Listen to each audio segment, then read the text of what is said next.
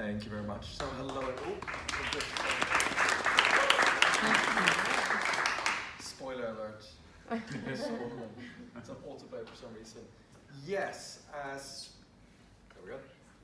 As you said, so kind of my journey or my relationship with OKRs started during a 5-year stint at Google. And at Google, you know, OKRs is just a given. It's just a given. Sorry, you hear me better now? Yeah. Everyone okay? Cool. Yeah, so OKRs are just a given, right? There's no kind of question about it, which is quite a big difference from, you know, hearing it from other organizations doing it. And as is very typical within Google, I worked on a number of different teams. I was reorganized more times than I can count, and I, you know, worked with a lot of different teams around myself as well. So that really gave me a good insight kind of into the good, the bad, and the ugly of OKRs, and it made me, you know, confident enough into understanding what OKRs are, to understand they differ a lot of, you know, they mean a lot of different things in different organizations and different teams, but also confident enough in kind of the values that it could have to bring them with me into my next company. So I've been about 2 years in my current company, which is Goodlord, and kind of my aim today is to share a bit about you know, the challenge we faced at Google, what I've done to, you know, adapt those challenges or adapt OKRs for my own company now, or for the company I work for now. And I realized I went quite far down the rabbit hole on the critiquing bit, so if you know, needed to pull out of that, let me know. And then go through a little bit like how we work day to day with OKRs. So since Goodlord is a London-based prop tech startup, I don't expect anyone of you to heard of it. So I'll give you a very, very basic introduction. But what we do is that we help tenants, agents, and landlords transact rental properties. And you know, might not be the same thing in Germany, but renting is huge in the UK. Most people can't afford or are not interested in buying their own homes.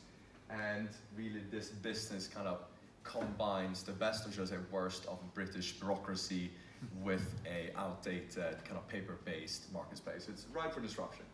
And our goal is therefore to make renting easy and transparent for everyone. It's kind of an overarching mission statement. And you know, what we've done is, since I joined 18 months ago, we just finished our Series A when I came aboard. We plowed through our Series A, and we're now looking for our Series B. And during these 18 months, we've grown from, we're actually 7 when I joined, to 150 people. So quite an aggressive growth. And I would say OKR has been quite instrumental in trying to make that a controlled growth. So, you know, coming into Goodlord, as I said, you know, we grow very, very quickly. And at one point in our company, there's 7 of us, everything's just spread automatically, right? You overhear conversations, there's no meeting rooms, so everyone just knows what's going on. And we had a few, you know, obviously, you know, 20 people, 50 people, 100 people. We had different kind of instances of, you know, we just have no clue what's going on anymore, right? You don't sit next to the people, you might be split, you know, in different offices, and therefore, you know, we need to do something about it. And luckily, I kind of realized this from the start, so I brought OKRs with us from the start, right? So really the focus here of OKRs for us is, you know, making sure we have alignment across the business. And, you know, starting from scratch was awesome because we got a fresh start. You know, I could do whatever I wanted with OKRs. There was no one there telling me, you know, we've always done it this way, which I, you know, a lot of you worked in 1,000+ companies. I imagine it's quite a bit of a challenge, you know, getting that, you know, stop what's going on currently and try something new. But on the other hand, you know, we had no structures whatsoever. There was no meeting structures, there's no data structure and everything. So not only do you have to build out OKRs, you have to build out absolutely everything at the same time. So, you know, since, you know, Google has affected very much of, you know, my interpretation of OKRs and what we do at Goodlord, I want to run you through a few quick kind of issues and a few larger ones, and kind of what we're doing about them. So these ones, you know, pretty easy fixes, so I'm just gonna gloss over them. More than happy to answer any questions about them if you're interested, and I'll deep dive a little bit into 3 specific issues. And again, might go a little bit too far down there. But, you know, regardless of what you might have read, there's actually no centralized tool within Google to use for recording your OKRs or presenting your OKRs, which means there's no really clear place of publishing OKRs, right? And one of the biggest points of OKRs that you should, you know, like I said, drive alignment through your business. And if I have no clue what your OKRs are, or the team I'm interacting with OKRs are, how can I be aligned with their needs there? there's also no really clear methodology when coming into the measurement of OKRs. Like, there's a lot of data within Google, and getting that data out is quite hard because there's just so much out of it. And filtering it and looking at like what piece did I drive out of this massive amount of things that are going on, means it's very hard for people to actually understand how do I, with my OKR, drive the KRs or the metrics that is attached to it. And these things kind of then combine into being like way too much work in trying to update your OKRs, right?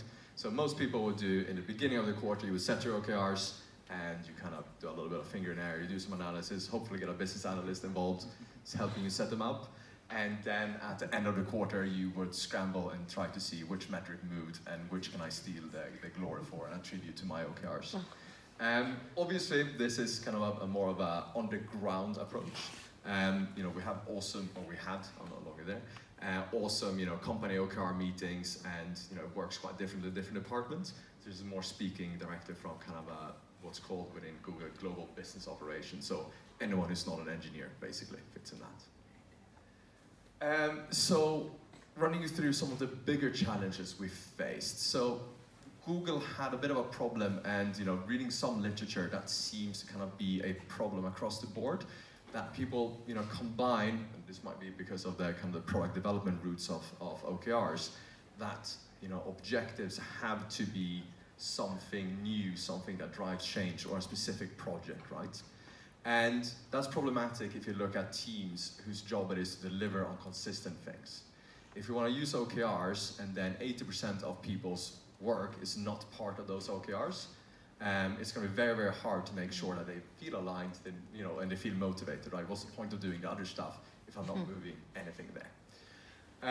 So what I call these OKRs in my own terminology, there might be awesome terminal out there, then let me know.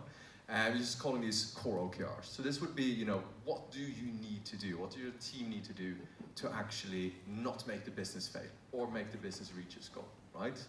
So an example of this is I was at one point in charge of building out payments and gift card support for 14 European languages across Europe, including Germany. So if you ever had problems with buying stuff from Google, that was one of my teams. Germany is very big on the gift cards, by the way. And the problem there is, my job, it literally says in my title, is making sure that we have, stable and good support, right? Nowhere in there does it say kind of like improve it, right? So a very big chunk of my job was making sure there's stuff there, that something happens or something doesn't happen, right? Obviously, having something like, let's launch Greek support, right? That's a nice, clear project. It's very easy to put that as an objective. But what do you do with, making sure we answer X number of calls? So I'm not really saying, we shouldn't in all instances try to, strive to become better and move these objectives forward. But, I think we're shooting ourselves in the foot, at least Google is, when at the end of the quarter people have to scramble and find like the cool bits they did versus what their core role was doing. So it's something to consider there. Second problem we faced was, as I said, people kind of scramble at the end of the quarter and take accountability for random metrics that move because of initiatives they have been running. Similarly, there's no real kind of control or quality checks on OKRs, or not enough. There's some methodologies where you have objective, you need to have 5 KRs, and you need to have a 6th quality KR to make sure that I need to achieve these things, but I'm not allowed to move this. And that works great, possibly on projects and so on, but again, in bigger, when there's more day-to-day work, there's more kind of core stuff needing to get done, there's normally a lot more to control for.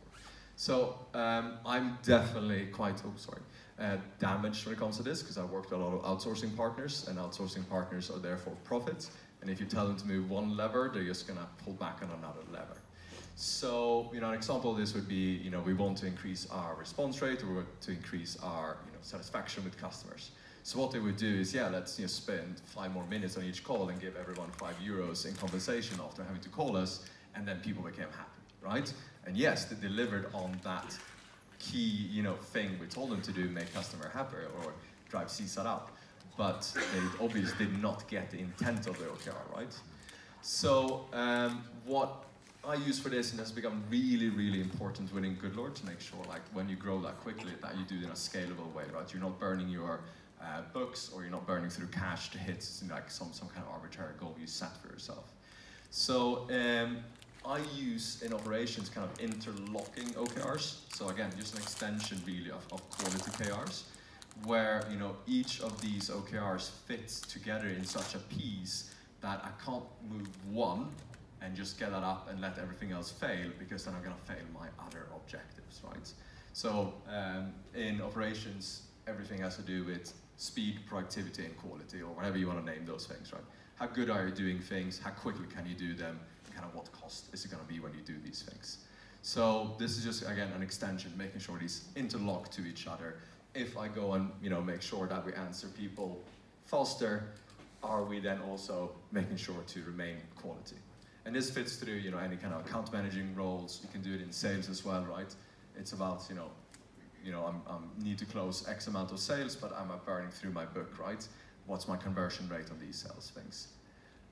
So that again is something that, Google doesn't need to worry too much about, because there's just a massive slush fund of money running around. You don't need to be efficient at that point, but for anyone who doesn't have a magical money-making tree, it's always good to consider.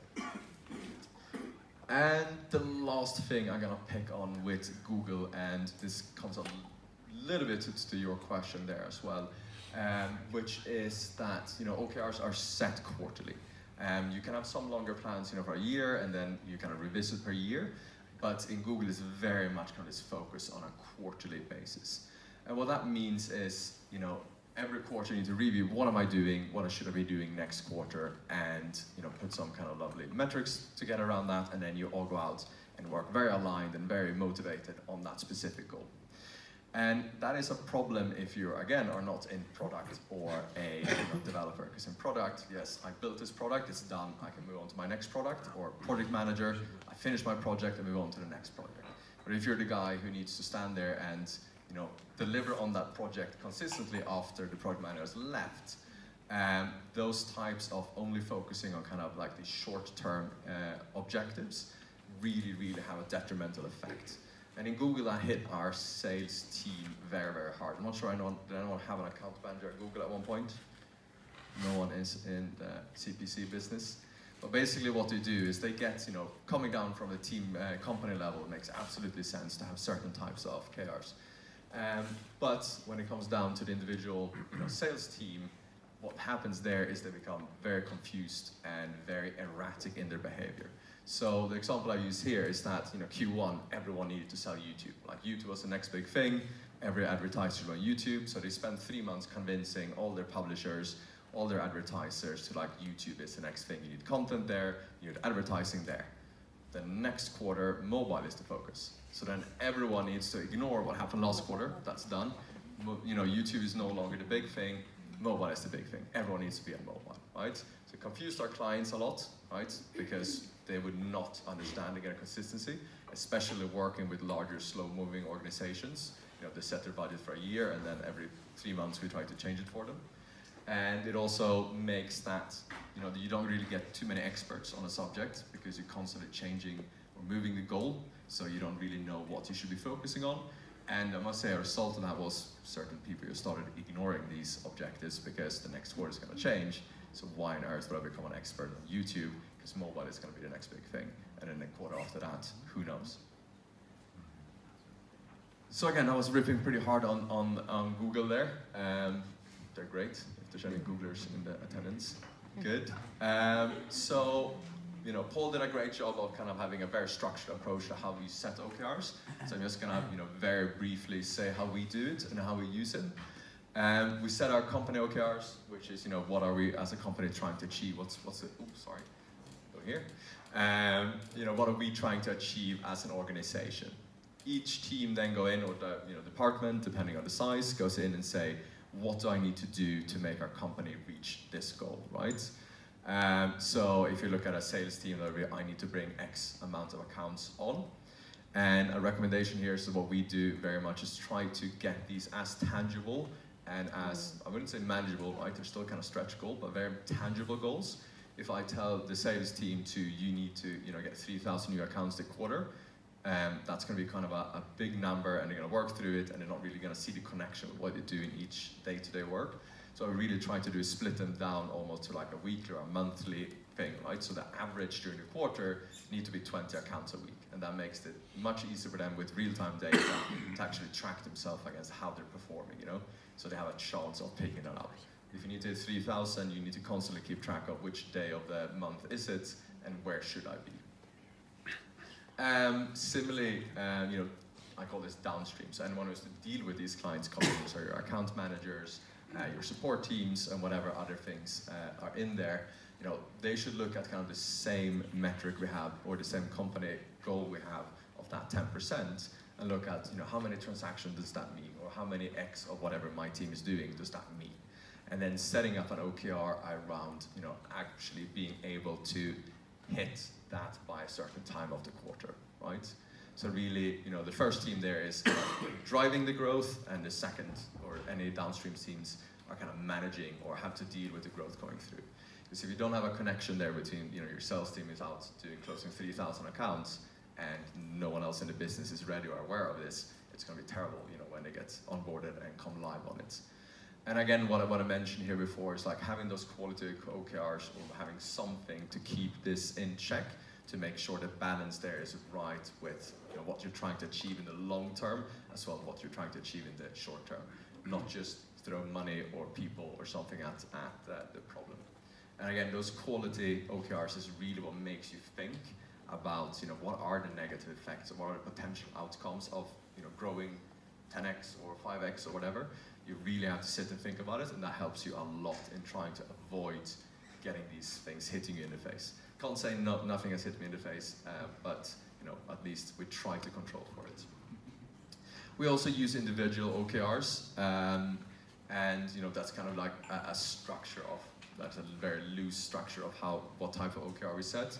Kind of 3 core, like what are we expected to deliver on. You kind of 1 or 2 project OKRs, which is more specific on kind of changing those numbers around. And then, people team puts in like a fun OKR, so that's more for yourself to develop. We do use weighting on individual OKRs, like, they have different values basically at the scoring time. And we don't really do that with the teams, but on the individual, it really helps with them to show like where is the focus supposed to be, what do we prioritize most. I have to do 3, 5 things, which of these should be kind of prioritized and in what order. And it also helps with kind of almost performance management on an individual level. We can increase the weight of something where we know a person is struggling or something like that. So, what tangible things do they help us with? So again, like the whole goal of getting OKRs in for us was alignment, right? Making sure the right hand knew what the left hand is doing at the time we're moving so quickly, and making sure we have a shared goal for all departments. And the focus as well, right? So if it doesn't fit my OKR, then why am I doing it? If my OKR doesn't fit the company OKR, then why am I doing it? Obviously, in a large organization, we at times are hitting this as well. There are initiatives that need to happen on teams or departments that doesn't, clearly align with company OKRs. But at least, this really, really makes you think like, am the thing I'm doing, am I doing that to help the business get where it wants to go, or I'm doing that because I've always been doing it, or because someone told me to do it, right? Forces you into that position. Motivation is a huge piece. Like I would say, this is one of the major things. Like when we really got OKRs working on individual level, to see how closing that one deal, you doing that one extra thing that you didn't want to do, how does that actually help the company, right? Because if you're sitting there silent by yourself and there is 100 clients you need to close, what does this one extra thing do for you, right? But you can see, the kind of alignment between you closing that customer and the company doing something, and you want, to move with that company, right? And again, I've harped on about this quite a bit, but it forces us to think about discipline, think about how we're spending our resources, think about the future, and that should ensure scalability. Hope in an ideal world. It also again signals from a team to another, or from a company to another, or department to another, what are we focusing on? Which, the flip side of that is, what are we not focusing on, right? Because focusing on is pretty easy, everyone knows, we want to grow, we want to do this, we want to do that. What are we gonna sacrifice, or what are we not gonna focus at that time? Like, what fires are we leaving burning? And that really helps, you know, interdepartmental kind of sentiment, because if our account managers know that our support team are not gonna focus on this quarter, it just kind of cuts down on that frustration of things not happening. And similar between our dev teams and product team and all of that, right? What are the priorities we need to look at, but what are we gonna ignore for now, right? And then it does help us drive change for the business. I talked a lot about kind of core OKRs and things like that, but we frequently, I would like to say, we semi-regularly launch new features and products, and you know, OKRs is a really, really good way for us to make sure we get that across the business, get people to understand that when we launch a new product, this has a bearing on you, this is important to you as well. And you know, these OKRs where we can set, you know, the most recent thing we did was launch an insurance product. You can then set on a company level, you know, do X with insurance, and each team can then align OKRs around this and really show that, you know, I contribute to this, and also it is important for myself. So it's not all, you know, butterflies and flowers at Goodlord. You know, it is quite a big challenge to get all of this to fit together, and to be honest, you know, there's a lot of stuff we can improve. But here's some of kind of the biggest things that we've been facing. So, you know, focus a lot on what Google's doing wrong and blaming them, but you know, there's things we are struggling with ourselves as well. And one of the big things I would say is kind of data and attribution. I think most people in tech has realized, you know, you need data, and we have it, we have lots of it. The question is, which data are you looking at, and whose responsibility is it to clean that data up and make it usable, right? Adherence, you know, I'm sure people struggle with that as well, you know, getting people to actually do their OKRs, and look at their OKRs and update their OKRs, because, you know, there's always fires burning, there's always stuff that needs to be done, and you know, why would I prioritize kind of planning and thinking about these things? Qualitative OKRs, you know, that's kind of a development. One of my favorites was our objective of dive in, right? Yes, it's great to have kind of an inspirational objective, but it would be great if we understood a little bit, you know, someone who's not in that team, what that objective actually means. We have to go and read the nitty-gritty KRs on that. There's also way too many binary OKRs. You know, you say, you know, have 0 problems with payments, true, false, right? Instead of specifying a percentage uptime or a percentage something, right? Which means you fail day 2 of the quarter, and what's the point of focusing on that objective anymore, because it's already lost, right? We also have a constant influx of new people and new managers. So yes, you have a challenge in, you know, getting this across the larger organizations, but for those of us in small organizations, there's a lot of new people coming in. There's, you know, hard to get a scalable way to kind of train everyone up, right? You need to get everyone coming in, so lots of refreshers. And you might have already read the solutions there. I'm not getting paid by GTM, I'm just saying, so like I'm not plugging this just because of them. It happens so that GTM Hub answers a lot of these questions for us. But really, you know, it's about having a unified approach, a unified tool, really removing any barriers you can think of to updating OKRs, to you know, updating metrics, making sure there's an adherence, everyone uses the same, I wouldn't say methodology, the same place, the same data, and the same, well, tool, basically.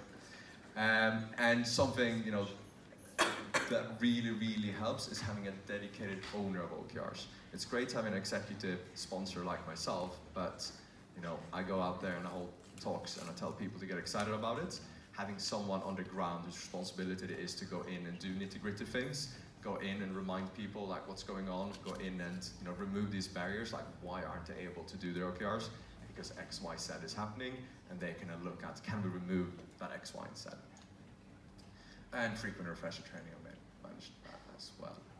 So I think we kind of covered all of this, just leaving this on here. But one important thing, and you know, that was a little bit on this talk for today, right? There was no dogma, it's actually how you do. Don't worry too much about, you know, following a specified, this is how OKRs should be done, or this is what OKRs is. You know, the exercise in itself has a value, even if you absolutely fail miserably or you go completely at it wrong. And again, you know, big companies are not doing as well as they could, so you know, what's the risk yourself there? don't expect to get it right. You know, you need to keep moving, you keep improving, you keep changing every quarter. You know, it takes you a month to set them the first time. It might take you 3 weeks to set them the second time, but like a constant iteration, a constant movement, and seeing how can we improve on these. Make sure they're transparent to public. In my preference, use your core OKRs. Think about the quality. Look at the consistency. Does this OKR fit with the long-term vision? And is it just kind of a fad we came up with because, you know, someone heard a buzzword at a conference somewhere? Use the relevant metrics and have a clear owner. Thank you.